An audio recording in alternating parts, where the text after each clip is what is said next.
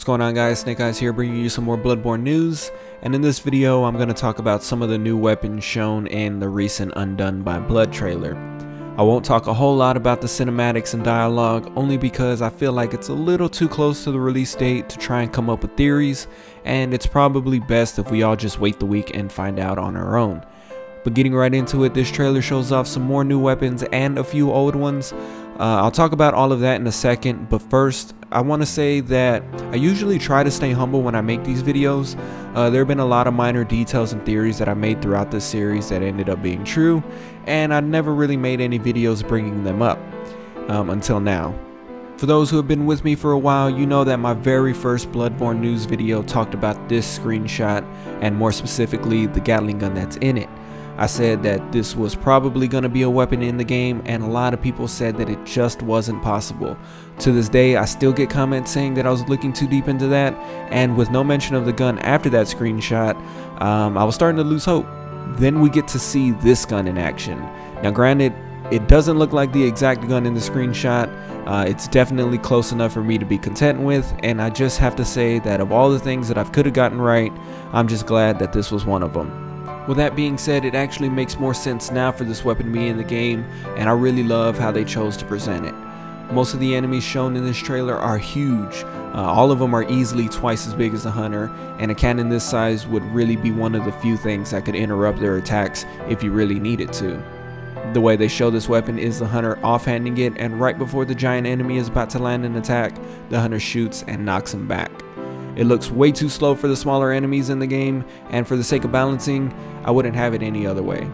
This segues into our character fighting old hunter Dura, and one thing to note is the fact that Dura is using another new weapon. This weapon is called the Stake Driver.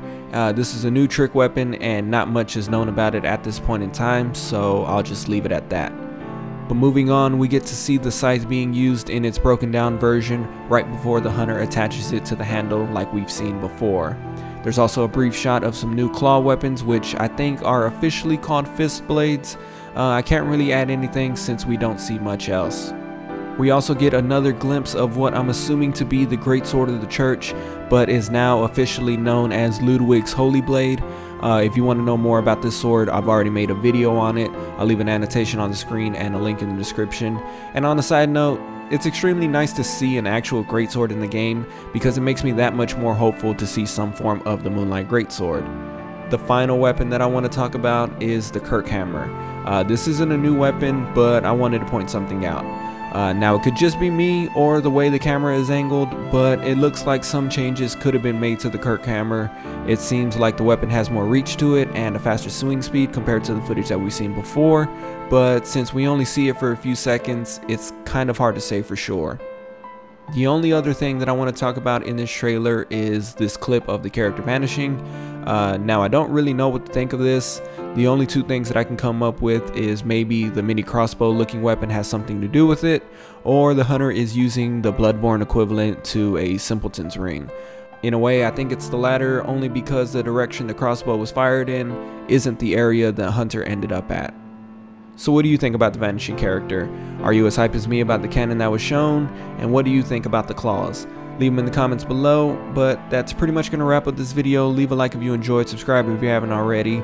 The trailer ends with the baby crying, and I guess in a week we'll get to see if that has any meaning or not. I'd like to thank you guys for watching, and until next time, take care.